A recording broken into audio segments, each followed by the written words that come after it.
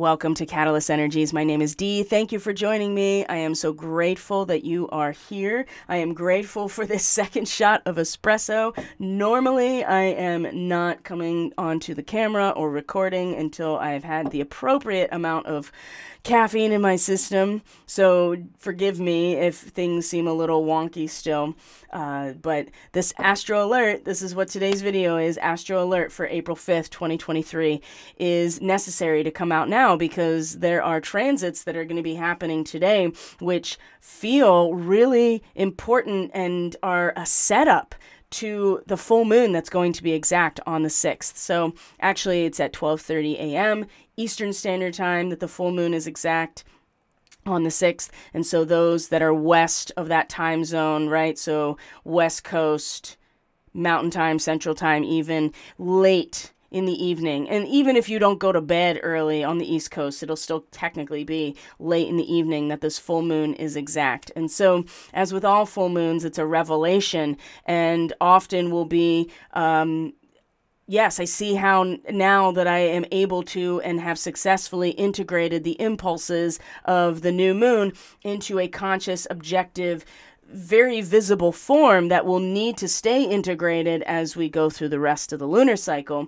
Or if you are not working consciously or actively with your lunar transits in your chart, or you are being faced with aspects in your life, relationship-wise, within yourself, that are not going to allow you to fulfill the or to fulfill basically the necessity of integration with the full moon, they will fall away. And that will be a big part of the third quarter moon, which is something we'll talk about next week. So thank you for being here.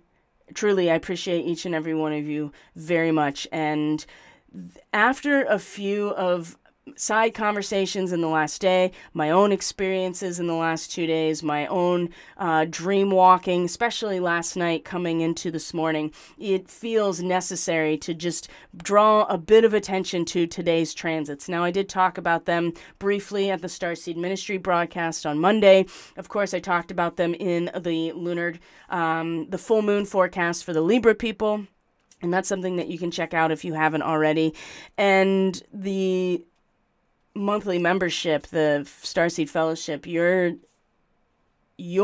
weekly astrology is also coming out today, so we'll go into more detail of that, and I've already drawn attention to it. But it seems pretty clear at this point that with the waxing gibbous moon, as we're seeing here on today's chart, that we are being faced with opportunities to bust through obstacles rather than reacting to them after they happen.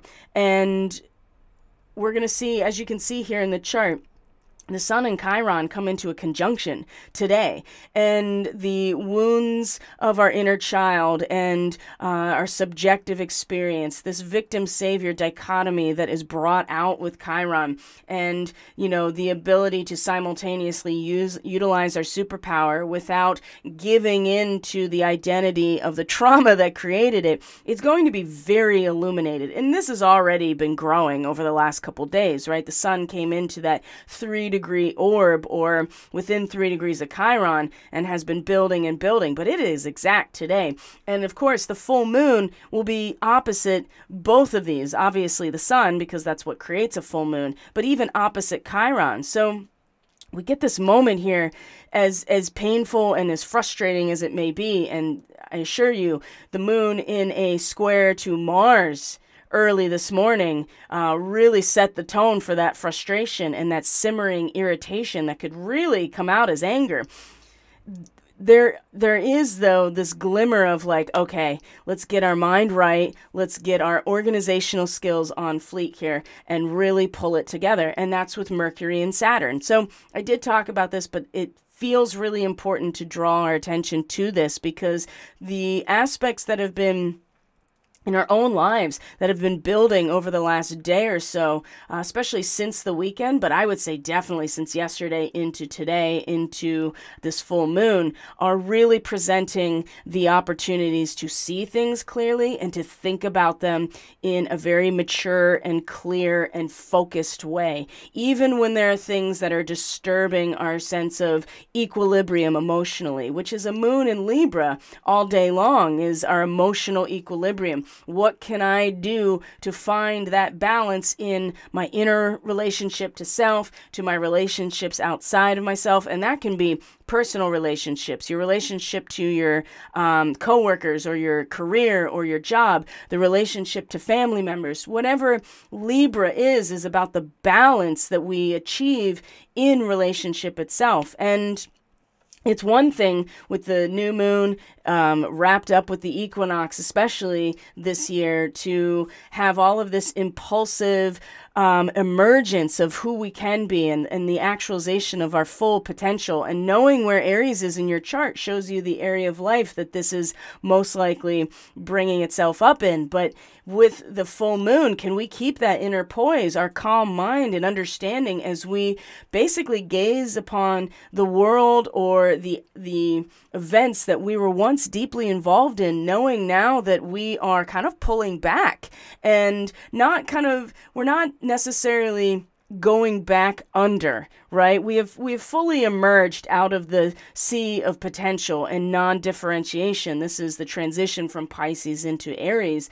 We've already emerged. It is now, how do we take that desire and maintain the potency of that to actually germinate or actualize? And so the full moon is going to be that moment for all of us where we are able to see, okay, yeah, so far I've integrated what I need to in terms of my own duality in order to maintain this poise and this calm mind and understanding as the storm rages around me. Or if not, then those relationships, those situations that are not allowing for this calm type of energy, they're going to go away. And it's going to be even more of a crisis when we get to the third quarter moon, which will be in Capricorn. It will be in Capricorn. It will be in the sign opposite of the moon's home territory, and will be opposite Mars. I mean, the third quarter moon will not be directly opposite Mars, but it will make an opposition to Mars as it's leading up to that. So that's something we'll talk about next week. But so I want to draw attention to a couple of the transits that are happening today. And you may find yourself being very directly faced in a way that you can't ignore anymore, right? You can't not address it anymore. And it may be influencing you personally and emotionally. It may be influencing the decisions you're making in your relationships or in relationship to certain institutions in your life. But the sun meeting Chiron today, as we can see in this chart right here, sun meeting Chiron today is illuminating really strongly and bringing our self-identification and personal expression through the lens of our wounds, right? And Chiron as a hybrid, right? He was able to do things that nobody else could do, right? Because he wasn't quite a centaur, but he wasn't quite anthropomorphic. He was an outcast in both ways, but he also was considered the first astrologer. He was a healer. He was a teacher of all of these really famous and notable figures, especially in Greek and Roman mythology. And so, but at the end of the day, Chiron's hybridization, as much as it made him a superhero in a lot of ways and an incredible teacher, even his own hybridization couldn't save him from his own suffering. At the end of the day, in order to reach the higher awareness of Uranus, because Chiron bridges the orbits of Saturn and Uranus, he had to embody and he had to embrace his materiality. He had to embrace his own karma in a lot of ways, which is what Saturn represents, is the responsibility of the situation, which is he couldn't heal himself. He had to give that up in order to release himself from his own suffering. And oftentimes Saturn will initiate that level of suffering because there's no getting around it. There's only going through with Saturn. And so the Mercury sextile Saturn, which we'll get to in this broadcast here, this little astro alert, we'll get to that because this is where we get to utilize what Saturn is providing for us in this moment, especially because it is currently in conjunction just about exactly within a degree of the fixed star Fomalhaut, which is a royal fixed star connected to Archangel Gabriel. So there is a profound stream of divine messaging and consciousness that is available to us. And in fact, the pathway, right? It's like that exit lighting, you know, on the plane. I can't stop thinking about it, but also like an isthmus, right? That you're surrounded on all sides by the unconscious, undifferentiated, collective unconscious. But there is this really strong and delineated interchange that is available, and Saturn has really clear boundaries, even in Pisces. But that also means there are clear boundaries, and it is a narrow band that you have to travel through, and you have to make sure that that is clear. And you're not going to be able to keep a calm mind or a poised approach and understanding if you are getting pulled into all of the noise around you, either emotionally, either intuitively, either in your field. Whatever it is for Pisces, it is everything and nothing. And so you get pulled into all of this shit that's not even yours. And so this moment today is going to be very illuminating on many levels. So I want to bring your attention to the degree that Chiron and Aries, Chiron and the sun in Aries is in, because we have moved from the midpoint now, from the desire at the first half of Aries into the potency of the second half of Aries. And if you remember from the Starseed Ministry, the reading and the outcome of the reading being that sun in Aries, that 3 of Wands reversed, that is the second decan, the second 10 degrees, which is where the sun is right now. And if our mind is not in that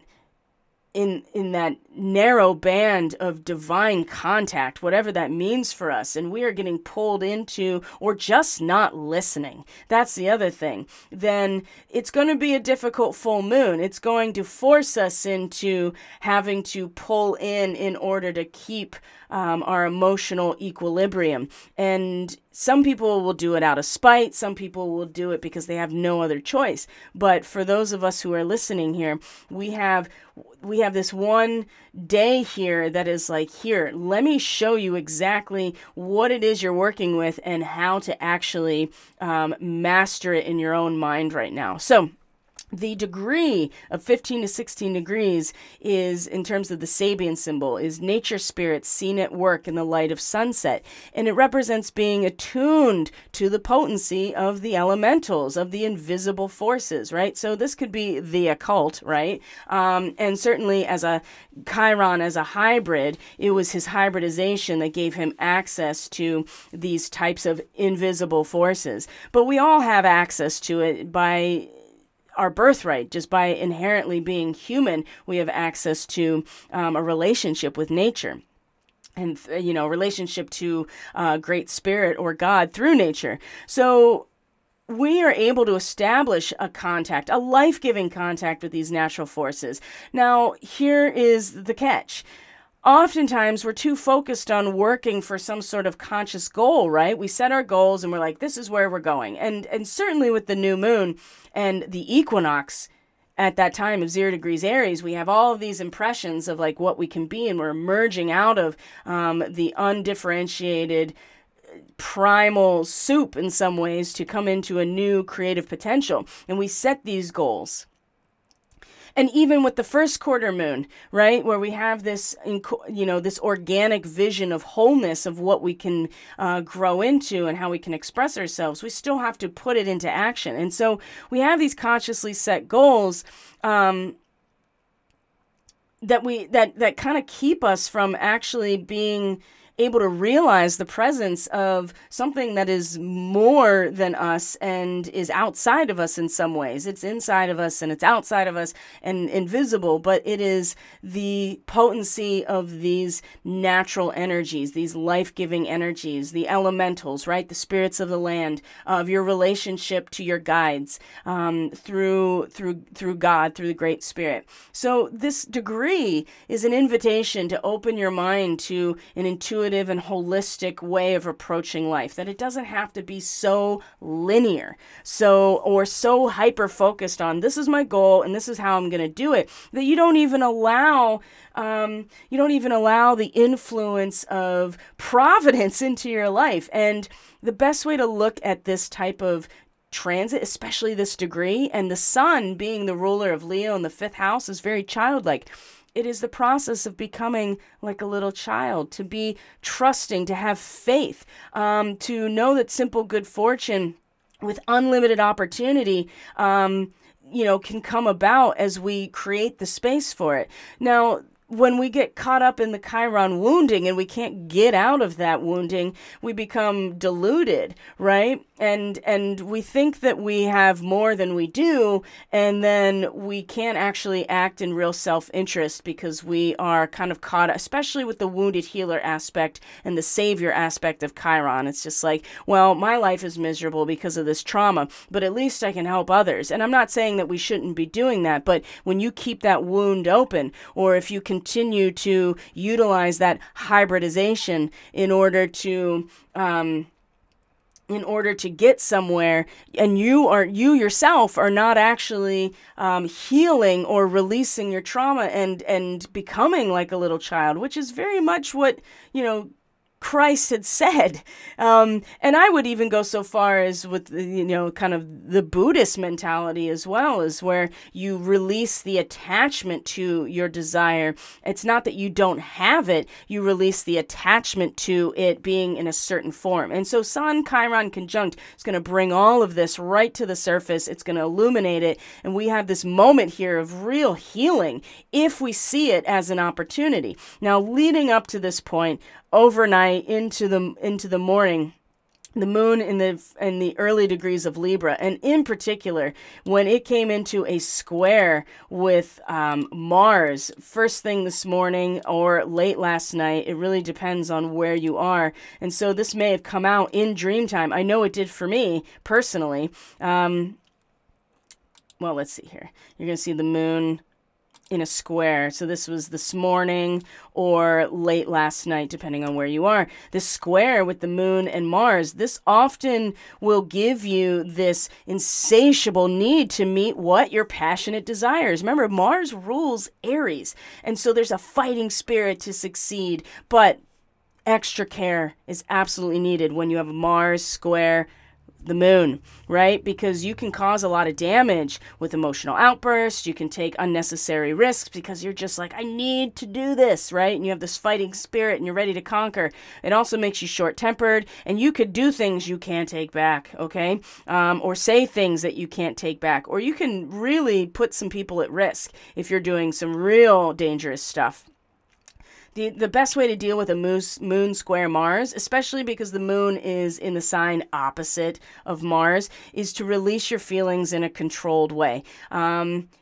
Expect, and I think that we already know this, some amount of emotional discomfort is expected, but with the waxing gibbous, right, which is where the moon is, we are meant to come out ahead of these obstacles and be like, you know what? I'm pushing them out of the way, right? I'm not waiting to react to them because I'm starting to take a conscious and, fully aware approach to integrating my own polarity. So courage is really needed to face what is causing us discomfort. And even if we're trying to be like, I'm just going to push it out of the way.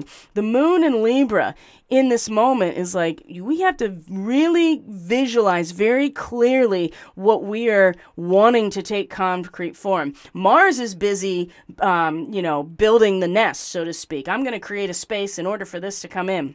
I'm going to keep doing it and doing it and doing it. And you may do something destructive, or you may keep out opportunities to bring forward what you are truly trying to visualize or or actualize, because you're not able to be, because the square is giving you this like insatiable need to the point where you're not even thinking about what's going to come and fill that nest. You're just like, I'm just going to create this, right? So slow your roll and just chill out here, right? And it's going to be Mercury and Saturn in its sextile that is going to be this kind of like sobering but really important moment here. So this is going to be later today. So we have this moon square Mars. This is this morning, and then we have a couple hours of the moon moving through Libra, not making any major transits necessarily, but this is where roughly about, it looks like it, right about noon, right? That we're East Coast time, Mercury and Saturn are going to come into that sextile. So sextile is a 60-degree angle. It is that inner transformational moment where you take these two foundational angles and bring them on top of each other in some ways, right? So there's an inner transmutation that happens with a sextile, right? Clear thinking, this is Mercury sextile Saturn. Thinking, good judgment, increased concentration, long-term investments, okay? You may have profound discussions right now. You may want to tell people something that you have discovered. You're like, you gotta know about this. And you'll be really serious with Saturn involved. And in fact, if you're really tapping into Source or God or the Great Spirit through Archangel Gabriel, which is where Saturn is right now, you're gonna have that direct stream coming through and out of your mouth, right? It's a good time to teach people or be a mentor, or it's a good time to study and listen to people as well. There are profound discussions that can start happening, but they come through clear thinking, good judgment, increased concentration. And where's Mercury? It's in Taurus right now, the pot of gold at the end of the rainbow, my friends. And this, as we are mentally kind of connecting into this right now, this is about the natural kind of communion, right? Material transubstantiation. It is about faith in the true incentives of our physical world that has been provided for us by the Great Spirit, by the creator of this dimension in this universe. So there's an inner, with Mercury at 3 to 4 degrees Taurus, there's an inner assurance that enables us to hold steady in every course of our choosing, right?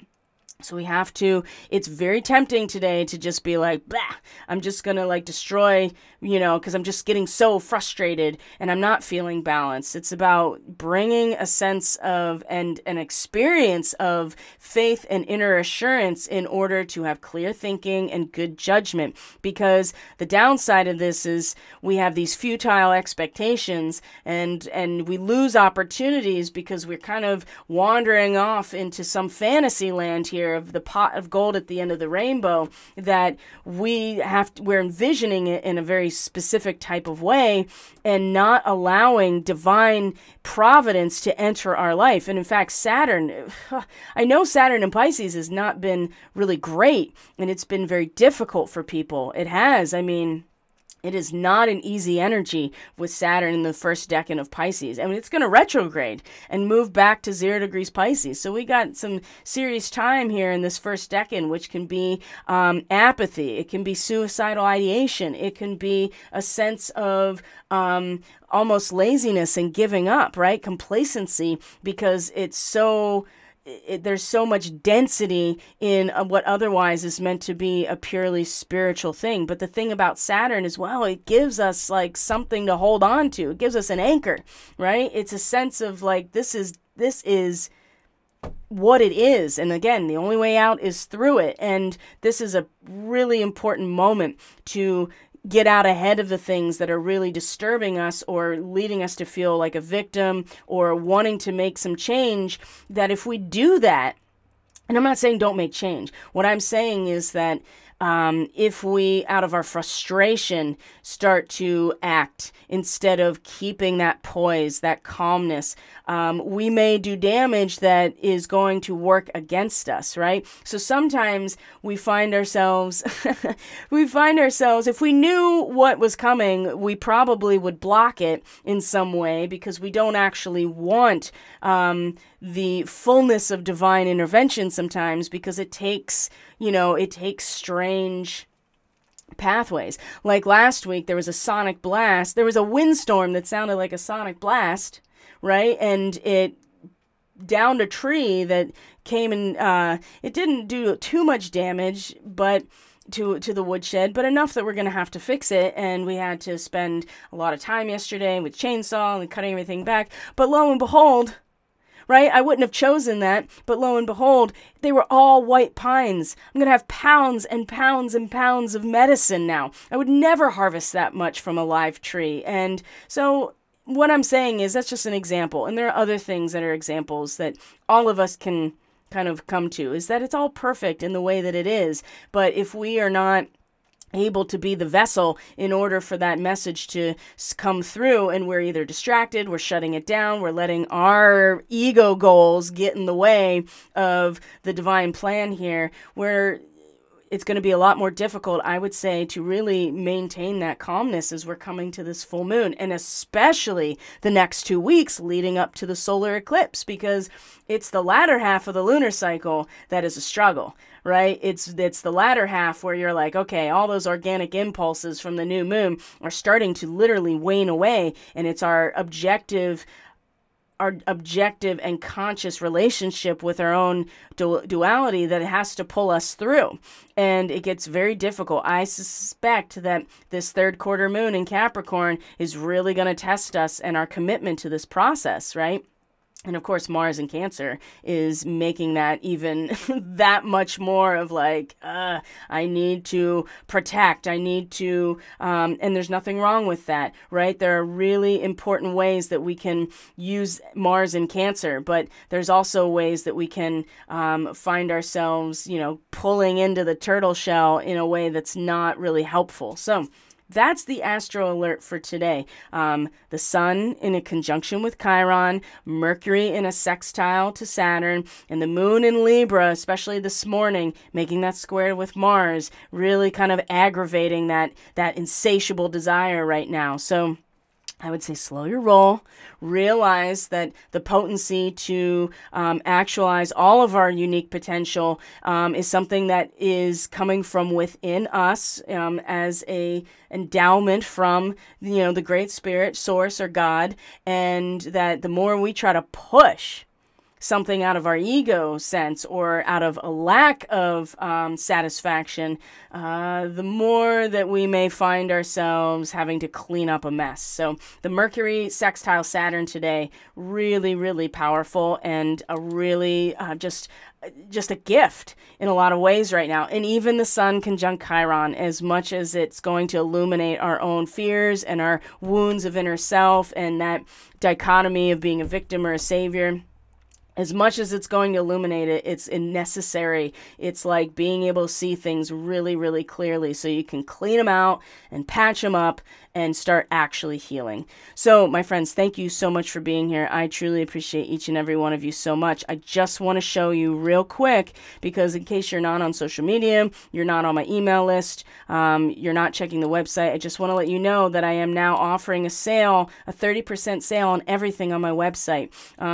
You just put the promo code in and Catalyst, the promo code Catalyst at checkout through my website on any of my services. The only thing it doesn't apply to, and I'm really, relying on the honor system right now because I have no way to actually manage this without upgrading my website, and it's just not something I can do right now, which is that the eclipse reading is already at a sale rate, and that is available as well if you want your 6-month forecast from April to October, which, by the way, is when Pluto stations direct again. It's going to station retrograde at the beginning of May and go back into Capricorn, so it's going to station direct right on the 10th of October. So if you want to see what the next 6 months is going to look like while the retrograde is happening, this is also a good time to book this.